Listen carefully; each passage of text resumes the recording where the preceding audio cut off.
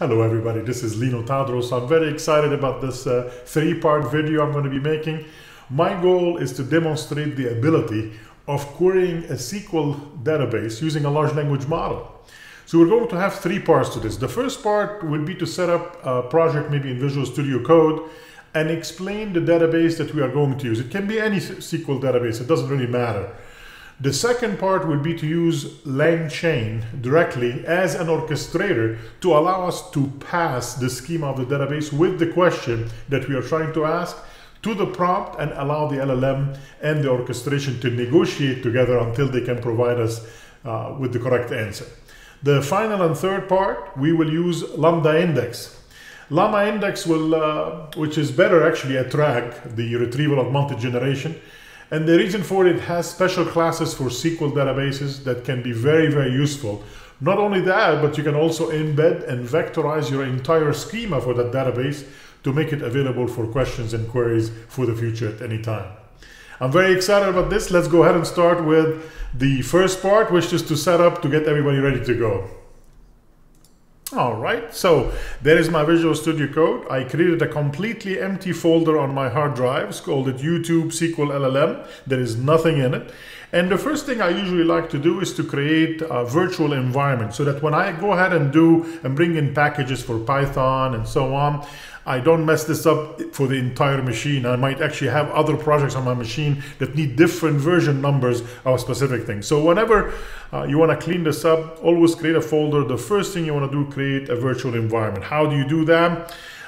We will go ahead and do a Control-Shift-P here in Visual Studio Code, and notice we have here something called Python create environment, and we have a choice. We can use the virtual environment or Conda. Either one of them will work depending on what you prefer to use. I'm going to use a virtual environment in here, and then it's going to ask me which version of Python. I'm going to use the latest and greatest one. I mean, I tried it with 3.11 and 3.10. It still worked as well. So I'm going to bring in 3.12 in here, 64-bit. We will give it a few seconds, and it will create a brand new folder called .venv. And this is where all my libraries will end up going. So you will notice here there are not too much, but once I start bringing in some files and some packages using pip, for instance, it will automatically bring this in and will make it work. Sounds good? I'll come back after it finishes. And indeed it finished, and Visual Studio Code saying the following environment is selected. So I can actually make sure to bring up a terminal here at the bottom, and your virtual environment was successfully activated. So a lot of people like to see the word venv here on the left side of the command line, but Visual Studio is telling you that even though you cannot see it, it is activated and is being used. So we are in pretty good shape. You can actually start doing that at this time. This is the part where you will go, for instance, here in the command line, and you will say pip install, and you start bringing in one after the other, all the stuff that we're going to be needing, like, for instance, LangChain and LangChain Community and LangChain OpenAI and SQL Alchemy and all of these things. But I usually like to make this a lot cleaner, especially that I'm going to be including this code on GitHub for everybody to have.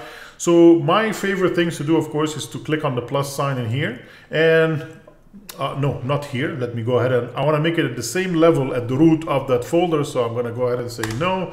And we click outside of it. We'll click on this plus sign. There you go. And I'm going to call this one the requirements.txt file. So we'll say requirements.txt. And inside of this requirements.txt, I'm going to be pasting in all the different packages in Python that I'm going to need. LangChain, LangChain Community, LangChain OpenAI, SQL Alchemy. I'm going to also use the PyODBC, and later on for part 3 of this video series, I'm going to use Llama Index and Llama Index LLM OpenAI. All right, how do I actually make this work? First of all, let's do a Control-S to save this file. I can actually run now the pip install on the -R to make sure everything I've placed inside of my requirement text will get installed. Let's go ahead and do that. I'm going to go ahead and say pip install -R. And notice actually the Copilot is so nice. It automatically knows that this is exactly what I'm trying to do. And it points to my requirements.txt. Let's push enter in here. And we'll give it about 3 or 4 minutes. It's going to install the kitchen sink for all of these things. I will come back after all of the stuff has been installed in specifically this folder, not globally to my machine. And voila, it took about 4.5 minutes or so, but it installed the kitchen sink of all of these things. And if I want to see exactly where it occurred, if I open up the lib again for the libraries, notice there was only 2 packages, but now I have tons of different packages because a lot of these have, of course, dependencies and so on. But I know that Llama Index got installed, LangChain got installed, the community for LangChain got installed. So we are in a pretty good shape. Now I can actually close down my V environment and I can start focusing on my projects. So I'm going to create a couple of Python files. But before I get into the LangChain and all that, I want to finish up part 1 to explain exactly what I'm going to do with my database. So I'm going to open up Microsoft SQL Server Management Studio. And I have a lot of the databases in here. This is my local SQL Express. Again, it could be any database. I've done this with Azure SQL databases. I've done it on data centers. I did it locally on my machine. I use SQL Express. All of them will work, okay? So for this specific example, I wanted to actually use one of the great CMS systems in the world, which is Sitefinity. Again, this could be a Kentico database for a CMS, Sitecore, it could be Sitefinity.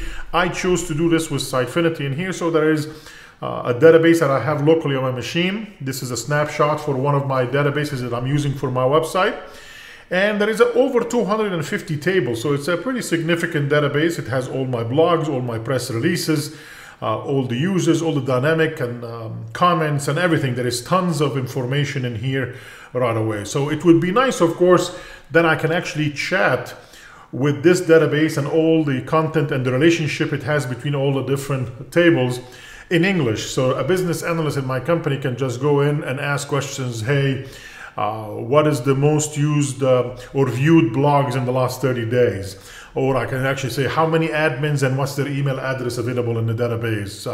What is the most used press release in the last year, for instance. All of these things that you might be interested in could be done very easily by a business analyst that doesn't know SQL or not technical enough, but definitely would like to get the most out of the entire database. So this is what I wanted to show you so far.